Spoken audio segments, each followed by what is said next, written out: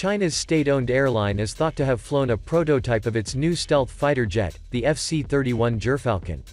The FC-31 was designed as a competitor to the United States US F-35 stealth fighter. According to eyewitness photos published on Weibo, the latest prototype of the fifth-generation fighter jet FC-31 Gyrfalcon has undergone a number of modifications. According to a report by the South China Morning Post, the published photo could not be verified. The new Chinese stealth aircraft is depicted as using afterburners that deplete fuel as it ascends to high altitude, with the logo of the state-owned developer Aviation Industry Corporation of China (AVIC) clearly visible on the jet's tail. This aircraft uses dual WS-13 engines whose design mimics the Soviet design of the 1970s, so many observers doubt the stealth capabilities of this fighter jet.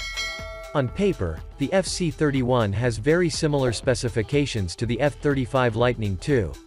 The aircraft has a maximum takeoff weight of 25 tons, a range of 1,200 kilometers (746 miles), and a top speed of Mach 1.8, or 2,205 kilometers per hour (1,370 miles per hour).